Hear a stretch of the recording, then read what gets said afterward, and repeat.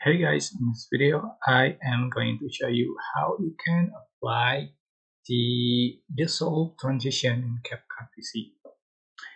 So you are just going to select a few image or videos you like. So you are just going to add transition, select the overlay, and you can find dissolve 1, dissolve 2 or 3. So select this one you like. Just drag and put between the clip. You can the adjust the duration here.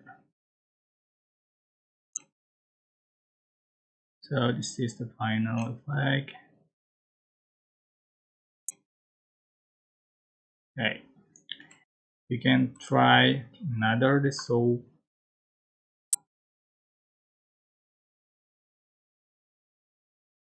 Okay, so it's so basically, but I hope this tutorial was helpful for you. Don't forget to like, comment, share, and also subscribe.